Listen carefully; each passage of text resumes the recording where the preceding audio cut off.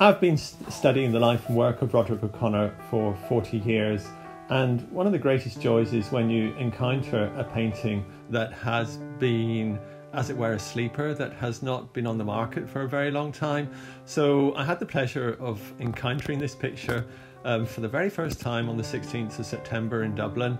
Very quickly I realised it was a lost work, and also an important one from O'Conor's later period when he was settled in Paris, largely working out of his studio at 102 Rue du Cherche Midi.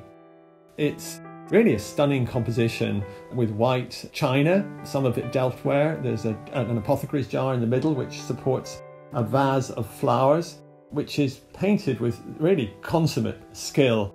The composition has been set up with all the skills of a theatre designer in the recesses of O'Conor's studio.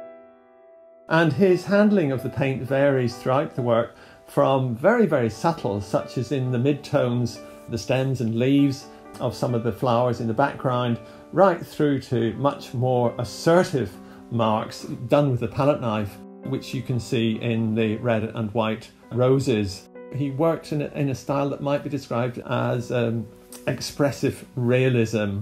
In some parts of the painting you can see much thicker paint, particularly the blooms themselves, and also note the skill with which he's arranged the fruit and the cucumber in the foreground, such that the cucumber actually on a diagonal leads the eye into the composition, and then the glaring white of the vase or the jar holding the flowers. So O'Conor was clearly very proud of this picture, otherwise he would not have decided to exhibit it at the Salon d'Automne in 1921.